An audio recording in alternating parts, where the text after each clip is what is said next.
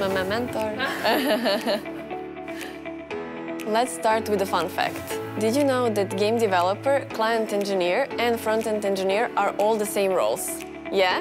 Me neither. Hi, I'm Katja. I'm a game developer at Nordeus. When you hear about a front-end engineer, also known as game developer, you may think it's a work based on web technologies and related to game art and graphic design, but at Nordeus that's not the case at all. A game developer is actually not that different from any other software engineer role, except it has some specifics, which for me makes it super fun. Using Unity, we get to explore our creative side and implement all the amazing user interfaces you see, for example in Top 11. This is the aspect of my job that I absolutely love. Besides implementing UI, the majority of game developers' job is to actually implement the logic behind that UI. The goal is to provide our players with the best user experience, regardless of the device they're using.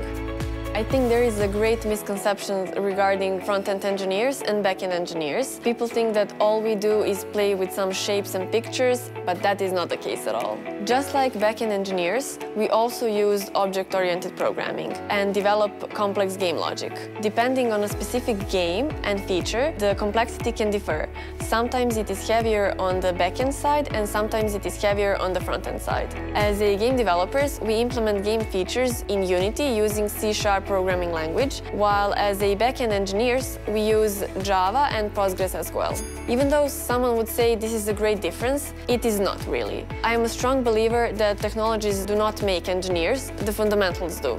Also, during the interview process, as a candidate, you are free to use object-oriented programming language of your choice. Game developers write code that execute on the device, while backend engineers write code that execute on a cloud. Having that in mind, problems that game developers face are usually related to device constraints, like CPU, GPU, and memory. While backend engineers, especially the ones that work on Top 11, face skill-related problem, given the fact that Top 11 has a lot of active users.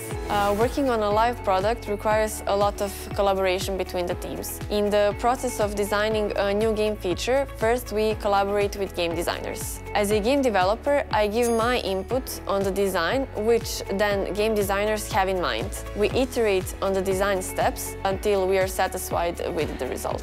Next comes the prototype or the implementation step. Here we get to closely work with the user interface and user experience designers, and also at this step we get to collaborate with the backend engineers, defining the communication that will happen between backend and frontend side. While the implementation is in progress, we are constantly collaborating with quality assurance engineers, keeping them posted about any novelty in the game or any potential risks our changes may have. Once the implementation is completed, we have play sessions. This is a time when people from different teams and different roles all come together and give valuable feedback to what we have developed. And finally, once our changes hit production, we're in constant communication with our amazing community team, who keep us posted about sentiment our players have to the features we've developed. Other roles we collaborate with are localization specialists, product managers, producers, and so on.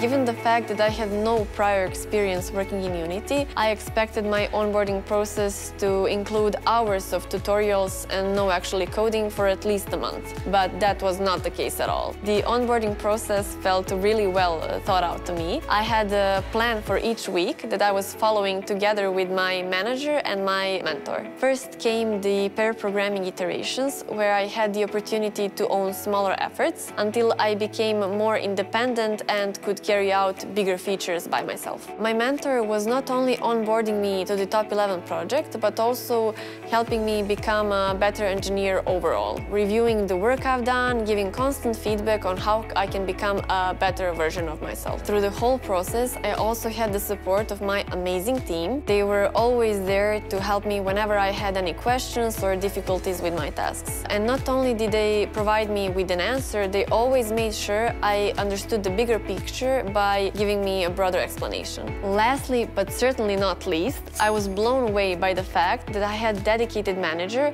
whose part of a job was helping me with my growth and career plan. What I enjoy the most about my job, besides the obvious things like people I work with, is that possibilities for learning and growth are endless. I also love that I get the chance to play with my creativity. Creating UI using Unity is extra fun to me. I feel like I have a task to solve a puzzle whenever I'm trying to fit all the elements players need to see in one component. Also, getting to play games as part of your job is not a bad responsibility to have at all.